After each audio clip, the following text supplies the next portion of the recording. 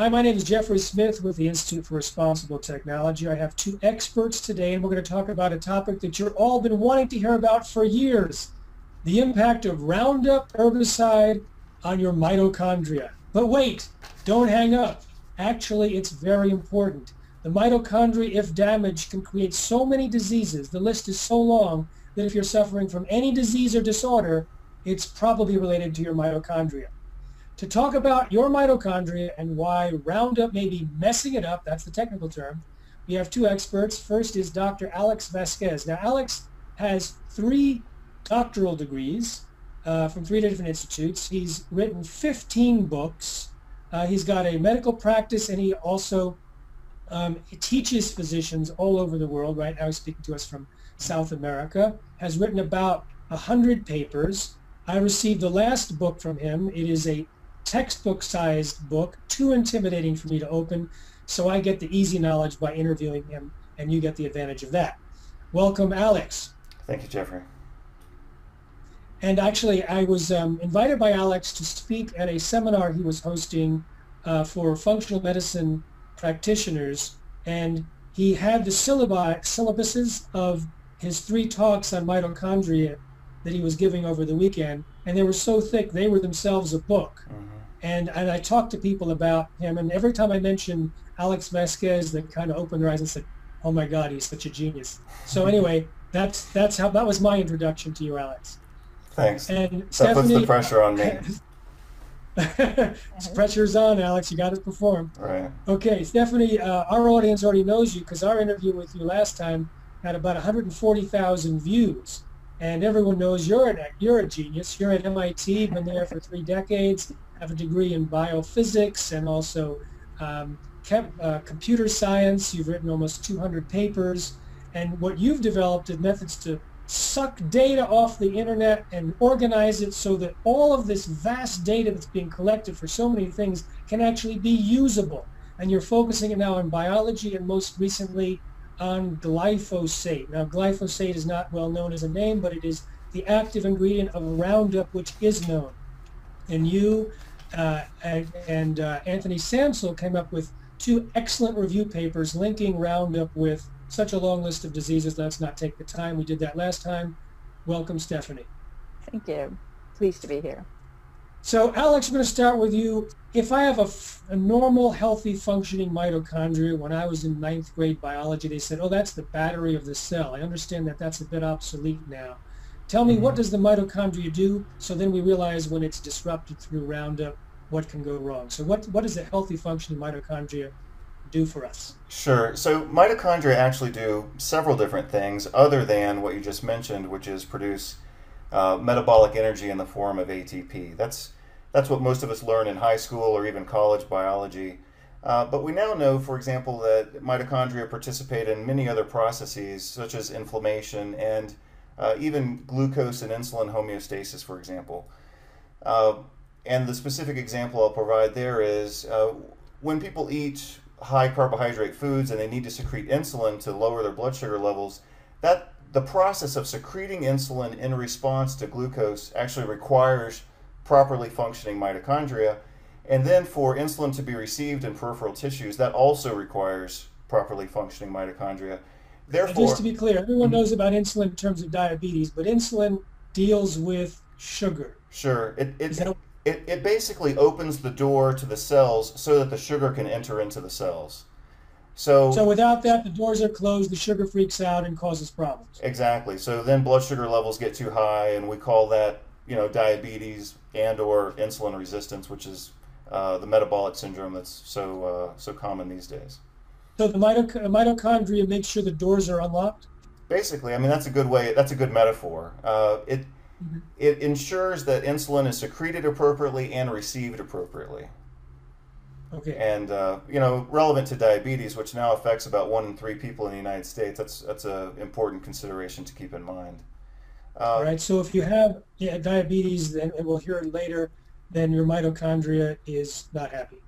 I think that's a reasonable thing to say these days. The data, I think, is very clear, impressively clear, actually, that people who have type 2 diabetes, metabolic syndrome, and hypertension, they have, sorry, I lost the screen there for a moment. they do have mitochondrial dysfunction. I think the data is very clear on that. I don't think there's much debate. All right, so we mentioned ADP. For ththose that don't know what Krebs cycle is, that's basically the battery. It's like, how do you get the energy into the cells? That's what everyone thought the mitochondria was only supposed to do. So it handles that for sure. So they weren't wrong. They were just limited. They also missed the point that it's related to sugar metabolism through insulin door opening and closing is the technical term. Anything else that the mitochondria does that we need to know about? Well, they also control inflammatory balance within the body and also control a certain type of what we would call cell death, basically, called apoptosis. And just to provide some perspective on that, apoptosis is the way cells are normally killed or normally die off, and it's kind of what we might call a clean death, so to speak. And if that process gets altered so that cells don't die when they should, or if they die when they shouldn't, then obviously that would cause a problem. So, and is that example, is cancer an example of cells that are supposed to be mortal that have become immortal?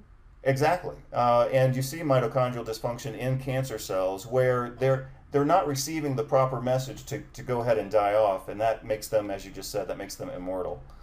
And that's a problem at least partially caused by mitochondria, and helps connect that dot between mitochondrial dysfunction and cancer. Now, let's go back to inflammation. There was a Time magazine cover story, which means it must be true, where it was the hidden killer, or they just linked inflammation to everything: cancer, heart disease, inflammation. And you are an inflammation. You're an expert in inflammation? Sure. Inflammatology? Inflammology, just the study of inflammation, right? All right. I mean, your book is so huge; it's all inflammology, and you've published in JAMA and you've published in Lancet and whatnot. So you're right up there at the cutting edge. Tell the lay people, what is inflammation? I mean, when I think of inflammation, I think of like swollen mouths and swollen tissues. But what's really going on, and why is it such the problem?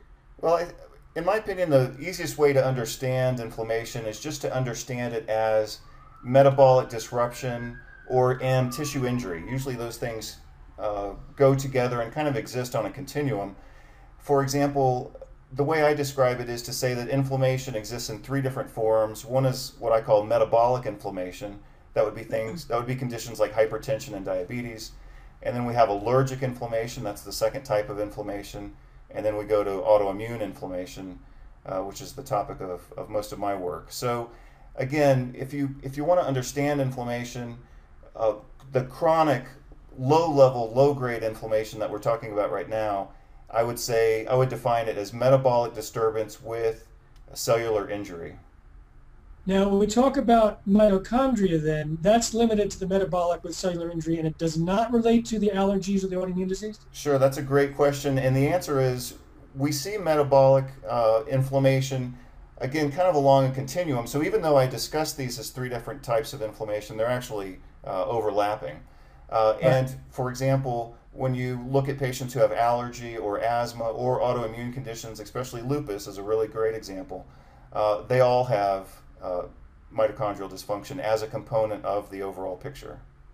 All right, so we're starting to give it away to people in the audience. They're starting to think, they've got their list, what they have, what their friends have, and whether they're going to stay with this video, whether it's relevant. So we're starting to catalog some of the problems, allergies, autoimmune disease, hypertension, etc. We've talked about cancer, we've talked about diabetes. So we're starting to build the list. And this is just basically what mitochondria does. Anything else? We've got a little category list going. Sure. Anything else that is related to healthy mitochondrial function? Well, in terms of mitochondrial dysfunction, I would certainly add depression, Alzheimer's, Parkinson's disease, chronic fatigue syndrome, fibromyalgia, and autism as well. That's a lot to add. Just throw that in. Just like, I might as well add these in. That's like most of the population. Well, but that's an important point. We appreciate mitochondrial dysfunction more, and I think we're also seeing more of it clinically. All right. Now, I'm interested in the mechanics of the mitochondria and how it can be related to all Alzheimer's, Parkinson's, etc. But we're going to do that next, because what I want to do is I want to ask you, Stephanie, to describe what does Roundup, or its active ingredient glyphosate, do to mitochondrial function? Get detailed, get geeky. Let's get into the biochemistry, and I'll throw everyone a life preserver and figure out how to translate it into English. But we also have a lot of healthcare professionals and scientists watching. And so what actually happens to the mitochondria according to the literature and the data you were able to evaluate from glyphosate? Right. Well, what Anthony and I are looking at now is manganese deficiency, and we have hit a gold mine here, and I think it's related directly to mitochondrial dysfunction. We got a clue from a study on cows in Denmark that showed they looked at all these different minerals, exposure to Roundup Ready feed, found glyphosate in the urine, and found incredibly low levels of manganese in the blood. Across the board, all the cows, 8 different farms. So that was a big hint, manganese. So I didn't really know what manganese did before that, but I started looking. And glyphosate, of course, chelates manganese. It chelates all these minerals. And I think that... Now, let me explain to those that what chelation, for some people who know the term, they usually think about it as a good thing where you can get rid of heavy metals. Chelation is molecules hugging each other. So it's a love affair on the molecular level, and these chelators don't let go. So right. Glyphosate is a molecule that hugs all these trace minerals called cations, and they grab them and they don't let go. So the manganese is there, but it might as well not be, because exactly. it can do nothing else except be in this love affair or hate affair with glyphosate. And so there may be manganese in the feed, there may be manganese in the cow, but it's not. It's worthless. It's not getting into the blood. Yeah. It's interesting that Roundup Ready soybeans also have low levels of manganese, and on top of that, the Roundup chelates manganese. So manganese is really a casualty of the Roundup Ready cropping system. Go ahead. Right. It's depleted in the crops that are exposed to glyphosate, and we've actually shown that in our experiments that are coming up in our new paper, which we hope will get published eventually. So manganese, so low manganese. So what happens is manganese is crucial for manganese superoxide dismutase in the mitochondria. This is a direct hit. So the mitochondria need the manganese in order to break down the superoxide and turn it into hydrogen peroxide, which is a much less toxic. It's a very superoxide dismutase. Can we call it SOD? SOD. It's very, very important. I'm sure that Alex would agree in the mitochondria to protect them from oxidative damage. So it can't work. The SOD is a good thing in the mitochondria, but it has to be broken down to hydrogen peroxide so that it's not dangerous. It turns superoxide into something that's not as toxic. So it protects from the damage of superoxide, and superoxide is a major problem in the mitochondria. I see. So SOD protects against superoxide. Right. So the superoxide dismutase is like the protector. You hire the hitmen to say protect us from the superoxides, and it breaks it down to hydrogen peroxide. Yeah. And then eventually water, and then it goes to water with some other things which are also interfered with by glyphosate. It involves iron, and iron is another mineral that gets messed up by glyphosate. I'm very interested in the iron angle lately, and I haven't got the whole story there yet, but that will be a future paper. But the manganese... All right, so let's say you hire the SOD to protect you, but for some reason the glyphosate comes in there, it grabs the manganese, it cripples the SOD, now you have the superoxide. What will happen to the mitochondria? So a conatase is going to get attacked, and a conatase is very sensitive to superoxide. It's a critical component of the citric acid cycle in the mitochondria. So when the conatase, why do I worry about that? So then the whole cycle that produces the ATP is busted if the aconitase isn't working. You can't process glucose, you get diabetes. Okay, so 2 things you just said. We got to pull this apart. And Alex, chime in here, okay? Sure. We're looking at a crippled Krebs cycle, essentially. If it's the ADP and ATP, which I know from 9th grade biology, so other people may know it too, who don't have advanced degrees in science, that's the energy that we use. We take in food, it becomes energy, and it's based on a very specific metabolic pathway. And if that is broken down by the superoxide, challenging these things you just said, which I've already forgotten. Aconitase. Thank you. What was it? Aconitase, A-C-O-N-I-T-A-S-E, aconitase. Okay. If it takes that out, then there's a problem with the production of the energy From glucose. also a problem with insulin at the same time. So how does that work? Either of you? Well, I guess the way that I would put it together is to say, I would relate what Stephanie just said to another mechanism which maybe she was about to explore, but I'll just connect the dots. So the Krebs cycle is kind of a circular pathway, which is why it's called the Krebs cycle, cycle as in circle. And it's kind of passing the hot potato, we might say. These electrons go from one molecule to the next, and then it forms, again, a cycle, which is why it's called the Krebs cycle or the citric acid cycle.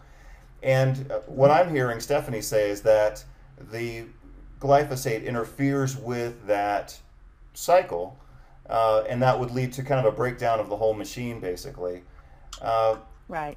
The second part that I would add to that, based on what I've seen in the research literature, which is usually very consistent, is to say that glyphosate,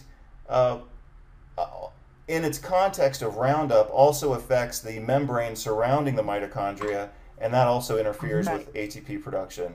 And that's the area that I've focused on in my literature reviews, showing that glyphosate itself, in this context, with regard to that outer or the inner membrane, maybe isn't so bad necessarily, but it's the so-called inert solvents that are mixed in with the glyphosate that makes it worse. And then when you combine the two together, the solvents make the membrane more permeable, so then the glyphosate can enter.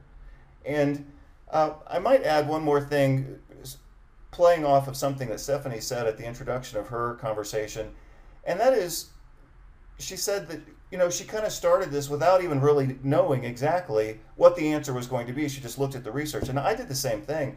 Like, I don't necessarily have any bias against glyphosate or Roundup, or as a scientist or as a researcher, I just go look at the data and see what the data says.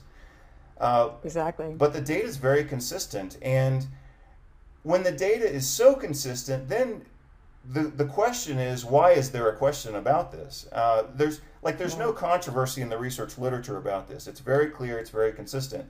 And so the fact that there's so much public debate means that people are not in contact with what the research is actually saying, because the research is quite clear.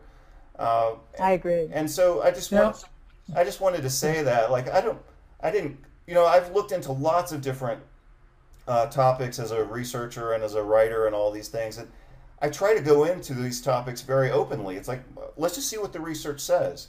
And, you know, how hard is it to find that research? And in my experience, having just looked at this anew about 10 days ago, the research is very abundant, it's very easy to access, and it's very consistent, showing that these chemicals impair mitochondrial function. So for me, the only question is, why are we having a public debate about this when the data is so clear? I mean, this would be the equivalent, in my opinion, of like debating cigarette smoke right now. It's like the answer is already well known and well established according to the data. It's like, why are people not accessing and looking at the data? I totally agree. Yeah.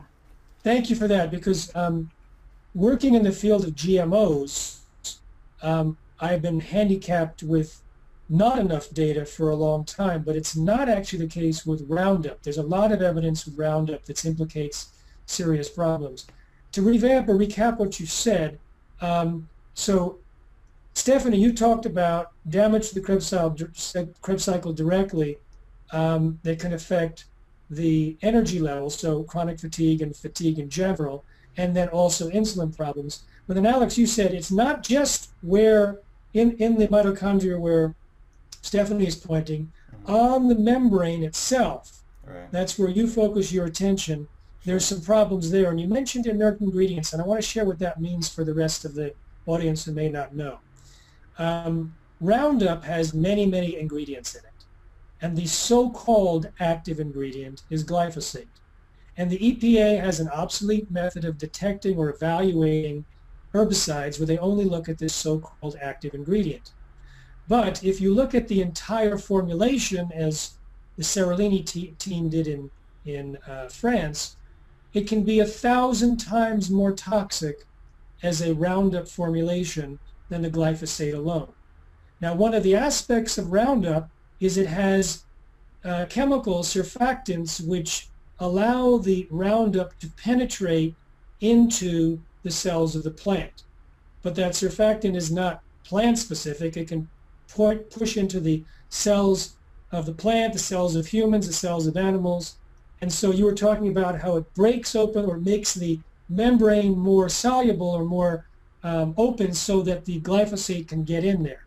So is that what that's exactly what I've seen represented in the research literature. All right.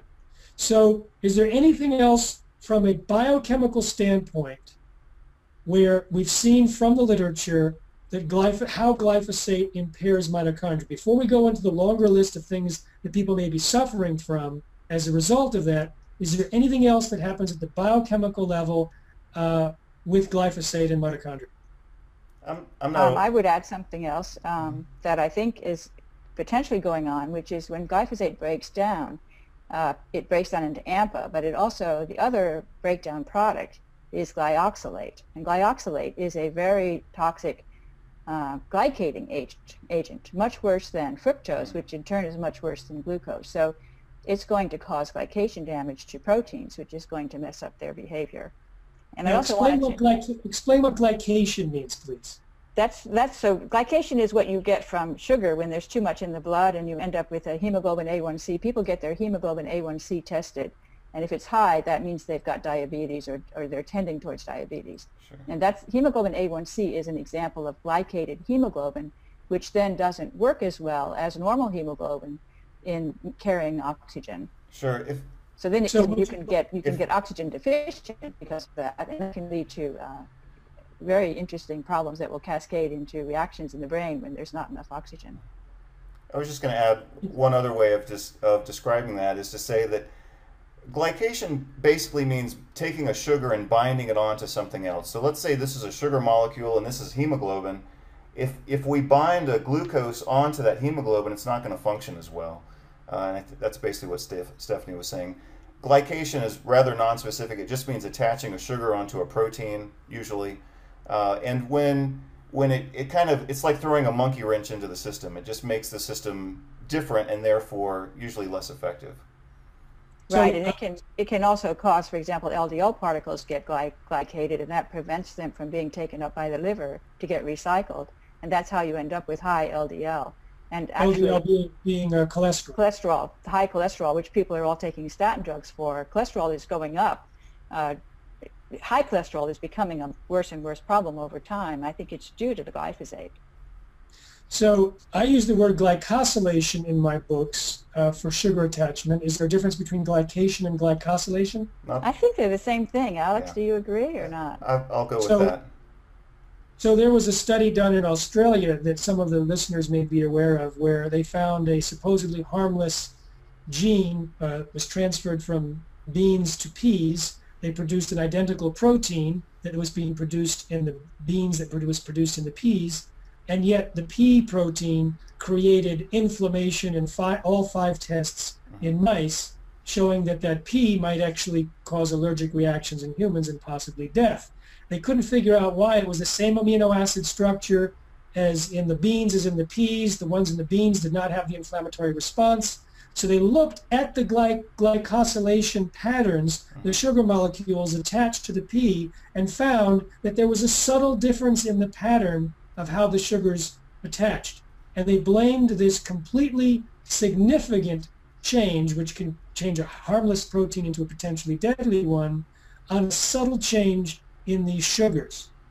So now what you're saying to me is, Stephanie, that one of the breakdown products of Roundup, of glyphosate, is not only AMPA, which we know is toxic, but this other thing which can change the sugar attachments throughout the body, wherever it is, and that can change. We know it can create allergic reactions, but you can also say it can create diabetes and other problems. Is that right? That's what I would suspect, and I haven't, I was very surprised to see that glyoxylate there because I already knew about it from methylglyoxal. I've talked about methylglyoxal before, which is a similar compound, also very, very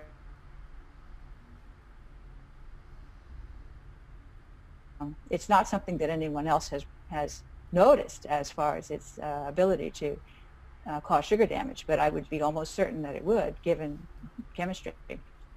All right, we'll put a little mark next to that for follow-up research and alarm.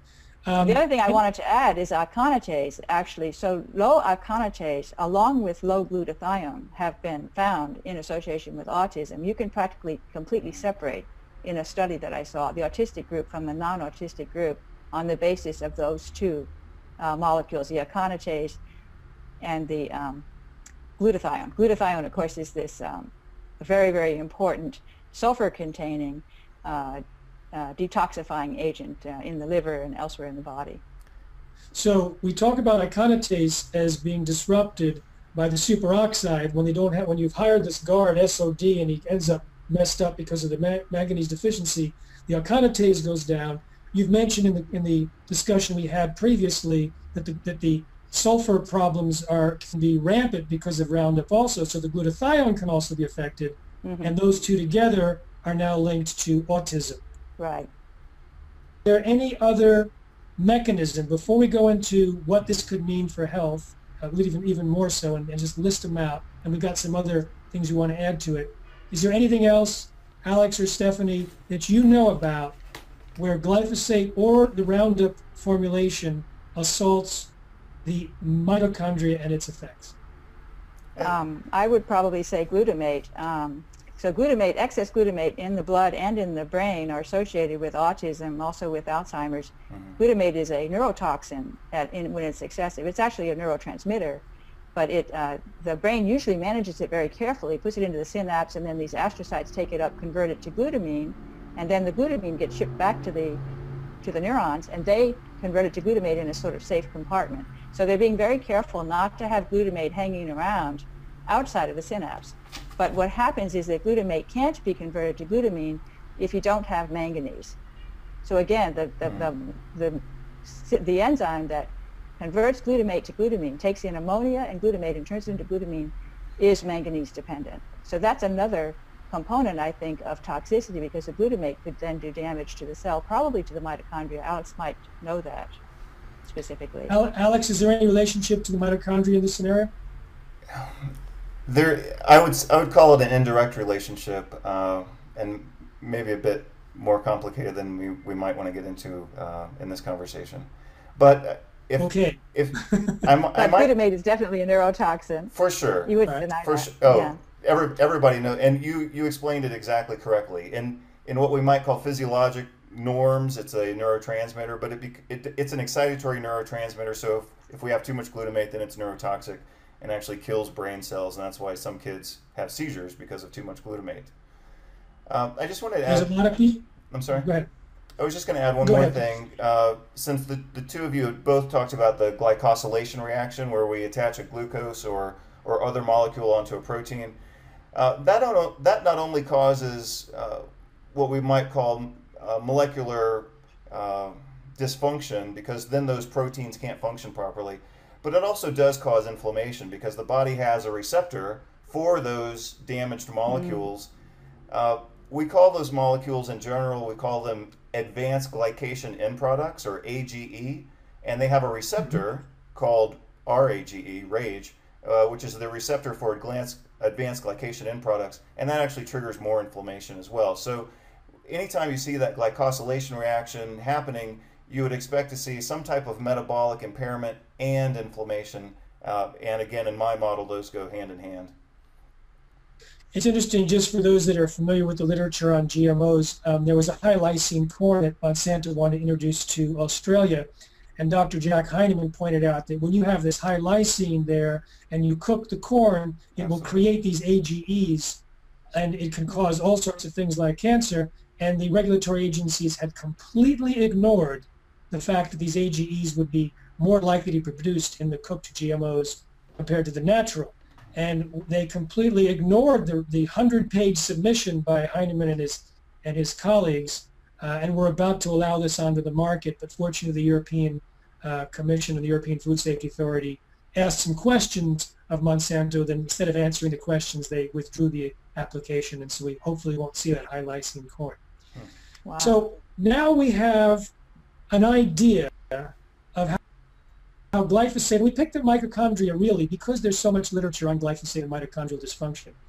So Alex, can you give us a list of the diseases and disorders that you see in your practice or on the rise in around the world or anywhere which you think may be related to mitochondrial dysfunction and thereby might be related to the vast use of Roundup and other glyphosate-based herbicides?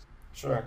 So I'll separate that into two different responses based, and the reason I'm doing that is just to be really clean with what the research says, and the way that I interpret that research. So the first part of your question was, what conditions do we see clinically associated with mitochondrial impairment or mitochondrial dysfunction? And not to sound cliche about it, but it's pretty much everything that you see. So from neurologic conditions like we already mentioned, Alzheimer's, Parkinson's, autism, to inflammatory conditions like hypertension, diabetes, to allergic conditions like asthma and allergy, allergic rhinitis is one of the things I was thinking of. Just any type of allergic condition. When the mitochondria become dysfunctional, they just start to send off alarm signals, and those alarm signals, result in this non-specific response that we call inflammation. And then, again, my personal interest, which is more of the autoimmune conditions like lupus, those patients definitely have a form of mitochondrial impairment. So if we were to make a list, again, of the conditions associated with mitochondrial impairment, it's a very long list. It's things that doctors see every day in their practices. And then the question becomes, which is what you just asked, or the second part to your question was, what role would glyphosate and or the associated so-called inert chemicals, which they shouldn't be called inert chemicals anymore. They should just be called solvents or something like that. But inert's it's not physiologically appropriate based on what we know according to the research. And the other thing I would say, and I realize that this conversation is around glyphosate, but I also don't want to also say that it's only glyphosate or only Roundup causing these problems. In the research literature, these are referred to as persistent organic pollutants, and it's a very broad category. But the paradox of that is that it actually makes it worse than looking at one set of data, because we're talking about a human population, a global population that's literally polluted with multiple chemicals. It's not just glyphosate, it's not just the inerts and the solvents. You're also talking about other herbicides, other pesticides, other flame retardants, other industrial chemicals, rockets, propellants, and things like that, mercury. You're mixing all of that into, our human species, our human existence these days, and it can't help but have an additive or synergistic negative effect. So, just to be clear, sure, we can talk about in this context the impact of glyphosate, which I think is it's a legitimate concern, but it's not the only concern. I mean, our mitochondria are being poisoned left and right, basically, and this is just one piece of that puzzle. Now, that is a perfect segue to the next point, and that is exactly how glyphosate can be synergistic with these other toxins. So, Stephanie, can you talk about your paper, your first paper on glyphosate with Anthony Samsel, was looking at how glyphosate blocks the cytochrome P450 metabolic pathway. Right. That's a lot to say, but can you explain how that action of glyphosate might increase the negative impacts of many, possibly all of these other toxins that Alex just mentioned? Yes, well, the thing is that these are called CYP enzymes, CYP for short, and there's many of them in the liver, and they are incredibly important for detoxifying many, many different environmental toxins, including medicines that you take, and they're also important for activating vitamin D. So we have a vitamin D deficiency these days, and I think it may be in part because glyphosate is preventing the liver from activating it. But when you can't detoxify all these other toxic chemicals, they become much more toxic to you than they would otherwise be. So there's a synergistic effect, just as Alex said, between glyphosate and the other toxic chemicals. I've particularly looked at aluminum lately, and I'm quite worried about glyphosate working together with aluminum, again, because it can chelate metals. So glyphosate acts a lot like citrate, I believe, in forming a small uncharged molecule out of aluminum. Aluminum has a +3 charge, which makes it harder for it to get past the gut barrier. But glyphosate neutralizes that charge by surrounding it with these glyphosate molecules, and therefore it becomes easier for aluminum to get past the gut and into the blood and then on to the brain and things like that. So I believe that glyphosate is greatly enhancing the toxicity of aluminum. So now you mentioned 3 things right there. First of all, you have all the CYP enzymes that have little shovels in the liver, and they're shoveling out all of the toxins, and all of a sudden the head of the shovel breaks because the CYP enzymes are working, and so they can work. Sometimes they'll work overtime and they'll increase the metabolic rate of the liver, and it's still not working as well. So there you have the detoxification pathways using these CYP enzymes, which are disabled or messed up is the technical term by glyphosate, so that all the other things that are supposed to be shoveled out of the liver can be sticking around causing problems. Then the liver doesn't create the vitamin D, which is also important for overall health and defense against toxins. And finally, you have glyphosate, because of its chelating properties, becomes a smuggler, and it will smuggle toxins into the system that normally don't get past the defenses. So those are the ways that glyphosate acts synergistically with some of the toxins that you mentioned, Alex, so that, yes, absolutely, it's not just glyphosate, but in the presence of glyphosate, the other toxins may be more toxic. Anything to add before we go on to the next and final topic? I think that's a reasonable and very academic conclusion to say that if something inhibits cytochrome P450, it's going to increase toxicity of everything else the patient's exposed to because they can't clear out those drugs or chemicals. So if indeed glyphosate does block that enzymatic pathway, then by definition it would lead to an accumulation of other chemicals. Great. I should add one more thing about the heme.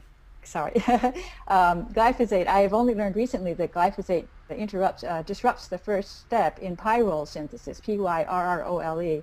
Pyrrole is an incredibly important constituent of heme, of chlorophyll, and of the corrin ring in cobalamin. So I am suspecting that one of the ways in which glyphosate is hurting the gut bacteria is by preventing them from producing these really important molecules, the heme, the cobalamin, and also the chlorophyll, of course, in plants. And some people have argued that that may be a very important constituent of the way glyphosate kills plants, beyond the original one that Monsanto likes to say, which is the shikimate pathway. So it's another way to kill plants. You know, there's a lot of richness in glyphosate. When you and I were in Beijing recently, Don Huber pointed out that it suppresses 271 enzymatic pathways. So you've got your homework to do. One of the things that Roundup does, and this was pointed out to our attention by Dr. Don Huber, who's an expert in Roundup, used to consult for Monsanto, and is an expert at plant pathology. He pointed out that Roundup, or glyphosate, kills not only the beneficial gut bacteria in the soil, but promotes soil-borne pathogens. Now, it promotes soil-borne pathogens in 2 ways. One, directly. So if you just take in a petri dish and you have Roundup, it'll promote certain fungal-based pathogens, and they'll grow 500% more than if there was no glyphosate. But also, by killing the beneficial microorganisms, some of those organisms' job is to keep the fungal-based pathogens in check. So not only do you have expanding funguses in the soil, but the guards that are supposed to keep that low, they're dead. And so you have this explosion of soil-based pathogens in the United States. He believes over 40 plant diseases, and some of them, like Fusarium, can produce mycotoxins. And in our discussions prior to this recording, we were looking at the mitochondria and those mycotoxins. Would either of you like to comment on how the mycotoxins promoted in the soil, ending up in our grains and foods, might also bash the mitochondria? I don't have any addition to that. What I've looked at in my work related to microbes is mostly how bacteria affect mitochondria, but I don't have an additional comment related to the soil-based organisms. Okay. But I do know that mycotoxins are incredibly toxic. They do they certainly disrupt DNA, and of course there's DNA in the mitochondria, so that could be a connection. I think maybe. And of course, many of the species that are going extinct because of fungal infections. Especially, the U.S. has a very large number of both plant and animal species that are in trouble because of fungus infection today, and I think that's directly connected to the glyphosate. Howard Vlieger, who we know from China and elsewhere, he tested the air quality in a cornfield and a soy field and sent it out to a laboratory. The laboratory came back and said, "This is very dangerous air." They didn't know where it was taken. They said, "Do not expose yourself too long in this because you can have serious patients." And that's where farmers work, and that's actually where I live in Iowa, and that's what we breathe. So yeah, this is serious. All right, so let's wrap up with the good news, or at least the action steps that people can take. You mentioned, Alex, that there's a lot of assaults to mitochondria, so living clean, a clean living in general, is a good idea. Let's talk about Roundup specifically. What are some ways that people can avoid exposure to Roundup, either of you? Sure. Well, the first rule in environmental medicine is always avoiding exposure. So the most obvious answers that I'd start out with would be to say don't use it, don't use those products around the house.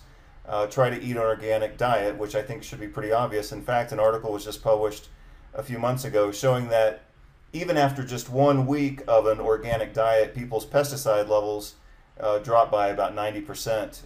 But that's pretty significant within just 1 week. And I think we could probably use that kind of as a surrogate marker for other herbicides and pesticides. They probably also drop either faster or slower, maybe slower. So first of all, avoid exposure, whether it's through the environment or through food intake. And then with proper nutrition, support those detoxification pathways. A lot of people have nutrient deficiencies, especially magnesium. So I always recommend that people take a multivitamin. I think that would be reasonable. Getting exercise. Let's do this. Let's talk about the entire regimen of what you recommend for people to prevent or recover from it in just a moment. Let's talk about the avoidance just a little bit more, and we'll come back to that because I know a lot of people want to hear that. Okay.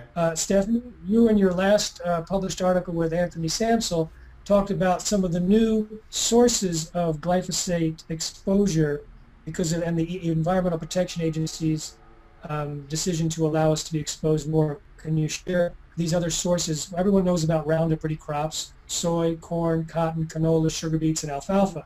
All of those are sprayed with Roundup. The sugar beet pulp is fed to animals, including racehorses. I wouldn't do it if I had a racehorse. I know. In addition to the genetically engineered Roundup, soy, corn, cotton, canola, sugar beets, and alfalfa, talk about the exposure through spraying Roundup and other crops. I know. I was actually really stunned when I read this, but it's becoming an increasingly popular strategy to spray certain crops with Roundup just a few days before the harvest. And these are crops that are not Roundup ready, so they die. They die when they're exposed to Roundup.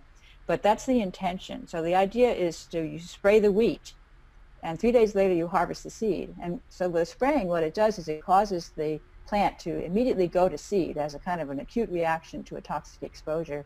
And that synchronizes seed production and increases yield. It also, of course, causes the plant to die. So you have a much lower residue to clear up for next year's crop.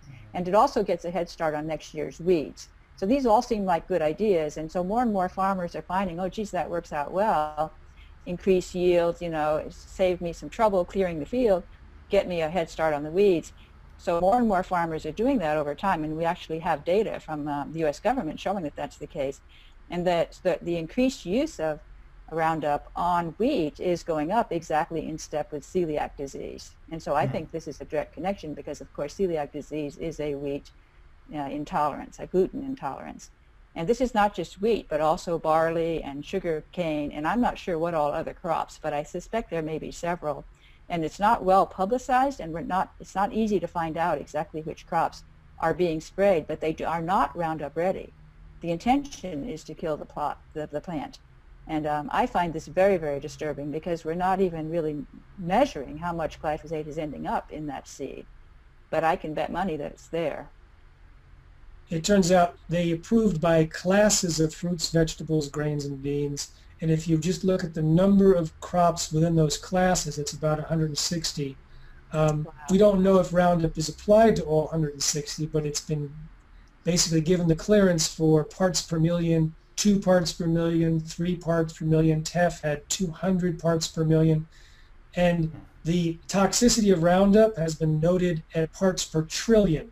So to put that in perspective, the level approved of residues on our food can be 1,000,000 times higher than that which was found to multiply breast cancer cells in laboratories. So they don't pay attention at all to the minute endocrine disruption levels, which is a horrible oversight. I just testified before the National Academy of Sciences National Research Council Committee on Genetic Engineering, and that was one of my recommendations, to take the testing of these herbicides and other toxins out of the dark ages and integrate it into what we now know as endocrine disruption dose levels, as well as testing the full formulation, not just the so-called active ingredients.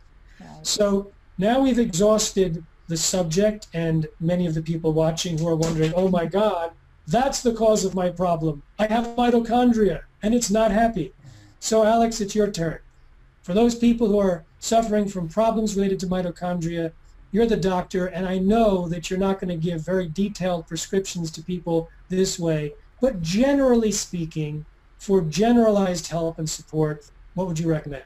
Sure. Well, so I do have a mitochondrial protocol that has probably 30 different components in it. We'll just talk about the first, which I think are the safest and most basic. Again, going back to just a healthy, a plant-based diet, but it doesn't have to be a vegetarian diet, but just making sure that people get a lot of fruits and vegetables for antioxidants and adequate protein, but a low-carbohydrate diet. Low-carbohydrate diets help improve mitochondrial function. In contrast to what we all taught, which is you have to eat glucose to make ATP, if people eat too many sugars, it actually impairs their mitochondria. So low-carbohydrate, paleo diet or paleo-Mediterranean diet is how I describe it. Low-grade exercise or just moderate exercise helps improve mitochondrial function. Like I mentioned before, making sure that the nutrient intake is sufficient by using a good broad-spectrum, high-potency multivitamin, multimineral, I think is a good idea. That would compensate. Alex, one question. You said moderate exercise. Does that mean heavy exercise is not good? Well, extreme exercise certainly increases demand on mitochondria, which can ultimately stress them out and cause excess oxidative damage. So, we're not talking. Right. It doesn't have to be like marathon running or any type of extreme sport. Not that I'm against those, but when we're talking about improving mitochondrial health, just moderate exercise, kind of nothing too heroic or dramatic, but just trying to stay fit, so to speak. All right. That would be adequate. And then beyond basic vitamin and mineral supplementation, people could take certain nutrient supplements like coenzyme Q10. That's very effective for helping to protect and preserve mitochondria. A few other nutrients like N-acetylcysteine, for example, which is it's an amino acid, but it's a precursor to glutathione that was mentioned previously. It's an antioxidant. It helps to protect the mitochondria. Those would be some basic things. And I'll just mention one other, along with exercise. So one of the benefits we get of exercise is mobilization of fat. We get to sweat, and through that sweating, we get to detoxify some of these chemicals. So that's another advantage to exercise, not simply the aerobic benefit, but the detoxifying benefit as well. Those are some basics. Again, of course, I could go on and on about that topic because I've got books and presentations on it, but I'll just say those are some reasonable things people could do.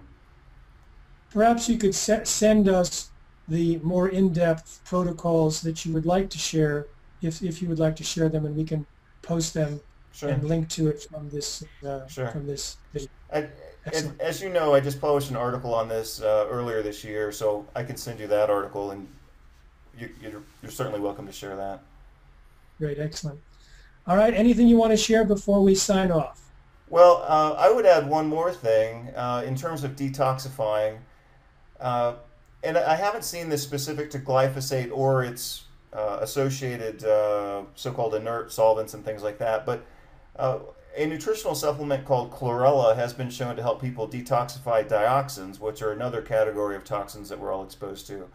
That's been proven in animal studies and in 2 human studies. So in terms of doing something perhaps a little more assertive to detoxify the chemical load that we're all exposed to, including but not specific to glyphosate, I would say chlorella would be a reasonable addition as well. Excellent. Thank you, Alex. Stephanie, do you want to add anything?